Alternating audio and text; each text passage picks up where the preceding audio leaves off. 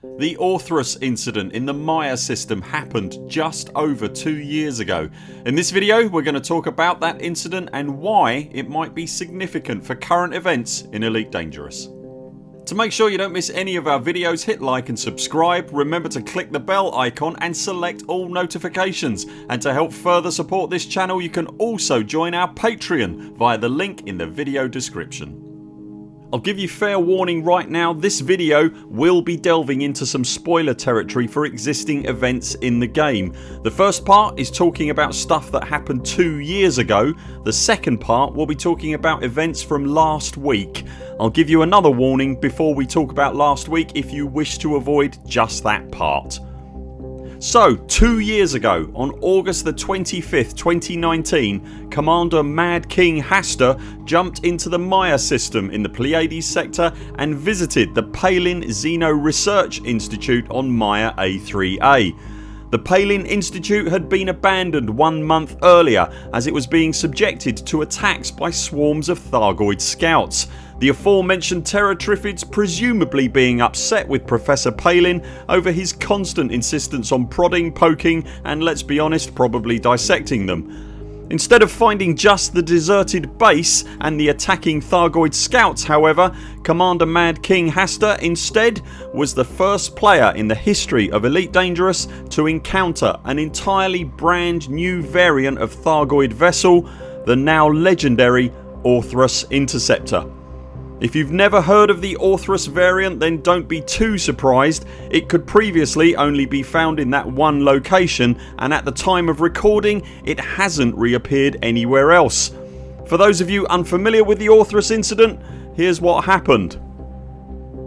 Upon arriving over the Palin Research planetary installation, Commander Hasta witnessed the previously unknown variant of the familiar Thargoid Interceptor running at considerable speed away from the Palin Institute, opening a portal into witch space and disappearing.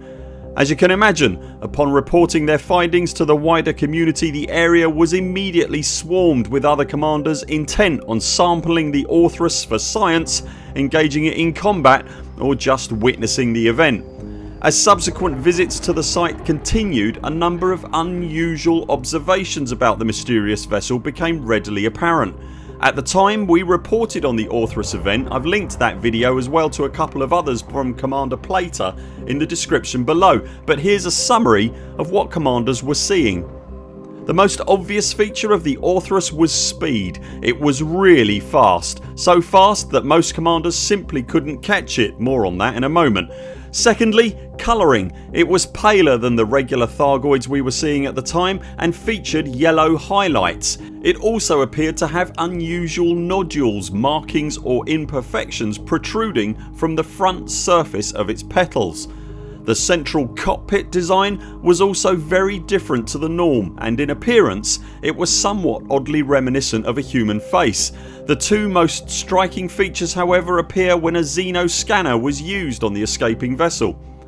The Thargoid graphic that appeared in the target analysis section of the scanning ship's display contained the usual Thargoid styled image, but with the word "No" stamped over the top of it.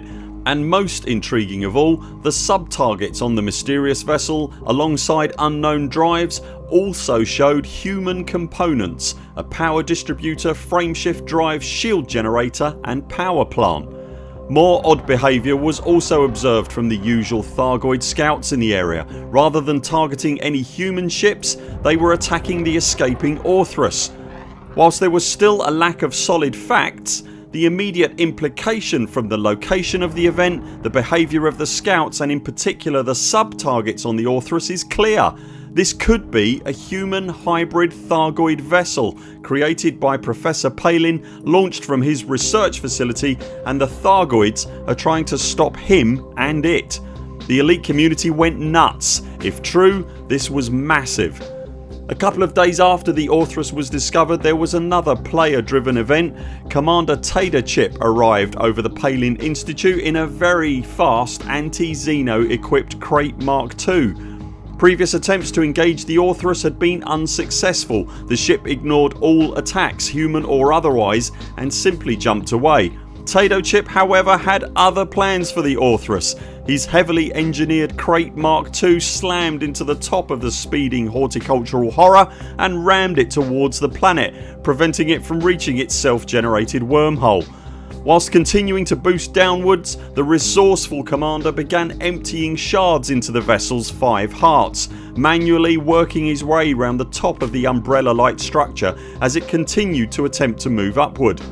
With the unstoppable and constantly manoeuvring downward pressure, however, the probably now terrified laser lettuce eventually connected with the planet's surface. Now pinned and unable to escape, Tado continued to pound on the panic pansy until the last heart gave out and, well, it died. But there was no explosion, no cloud of caustic goop, it just made all the right noises and then stopped, glitched on the floor. Later on, a week after it had suddenly appeared, it was just as suddenly removed from the game.